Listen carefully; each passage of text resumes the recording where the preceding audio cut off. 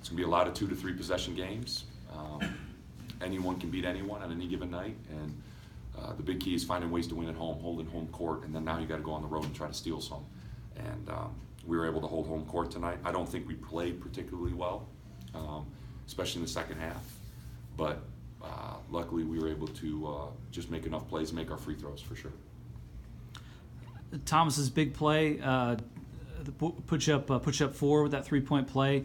Just how big of an advantage was that? You know, maybe Pippen has the size advantage, but he has the quickness advantage at the other end. Well, we went to a play where we get him at the high post and kind of ran some screens on the side, and we always tell him if there's an opportunity to drive the ball there.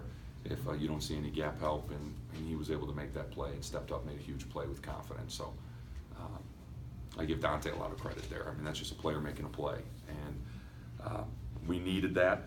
And I liked how we played the first half a lot. I thought we played good pace. I thought the ball was moving. I thought we had great looks. You know, in Southern Illinois, I give them credit. They buckled down in the second half. Thought they took away some things that we were getting in the first half, and then defensively we broke down too many times.